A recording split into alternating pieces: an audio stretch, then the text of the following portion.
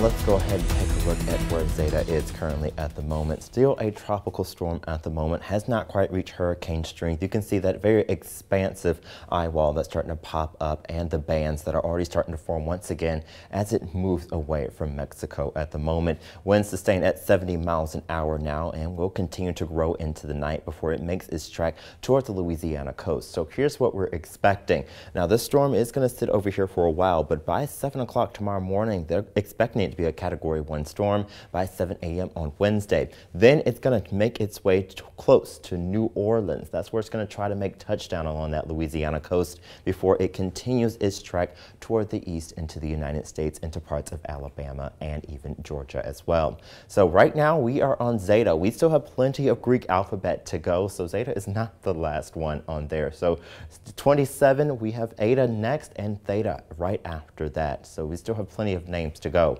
For the weather headlines in the state line, for Wednesday, we'll have sunny skies and some wind kind of sticking around with mild highs. Then we're going to have cloudy days coming right back on Thursday. It's going to be cool and a slight shower chance. But then by the weekend on Halloween, it'll be milder with a few less clouds sticking out and about. So satellite and radar right now is showing that we're finally starting to clear and get some of those clouds out of here. They're starting to head more toward the south at the moment, which is good news. We're going to continue to see that trend as we head into Wednesday morning. Here's 1 a.m. on Wednesday where you can see more clouds are out of here, and then by the drive-in tomorrow or the commute, you're going to be completely clear, but it is going to be rather cold, and that's going to continue into the late morning. Overall for tonight, 27 degrees, mostly clear. It'll be a chilly night ahead with a wind up to 15 miles an hour.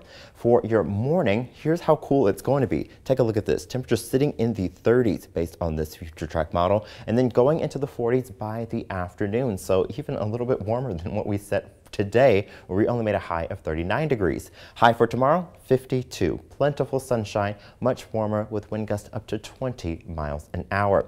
Winds will keep things fairly cool throughout the day as they continue their gustiness. They're going to start first thing in the morning, so it's going to feel a lot cooler than those temperatures are actually going to be in the morning. But then as we head into the late morning, those wind gusts start to die down just a little bit, sticking around a little bit into the afternoon and evening before we start to see them dwindle down just a little bit more into Wednesday night.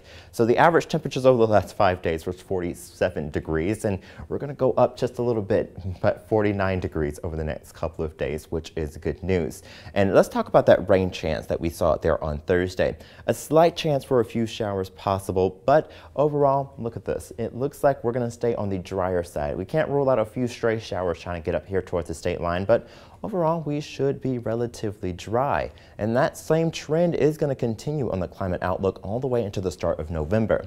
Now, the 7-day outlook is looking at pretty nice out there. Look at Halloween and Sunday, where temperatures sit in the 50s and 40s and plenty of sunshine. And then your 10-day forecast, you are going to see more 50s and more sunshine. So not really much to complain about on this 7-day. Yeah, especially clear on Saturday for Halloween and Tuesday to vote as well. And it's the weekend. Lovely.